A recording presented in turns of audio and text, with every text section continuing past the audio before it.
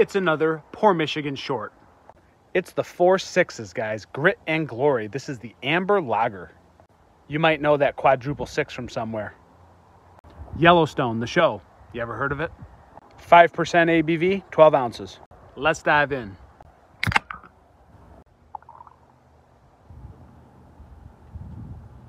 Gorgeous caramely amber color.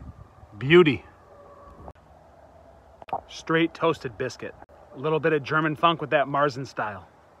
Cheers. Dang.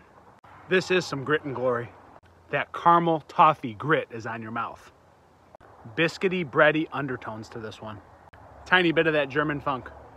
Medium body, but quite refreshing at 5%. Nice maltiness through the middle on this one. Great beer for the price. Look out for this one. 3.75 out of 5.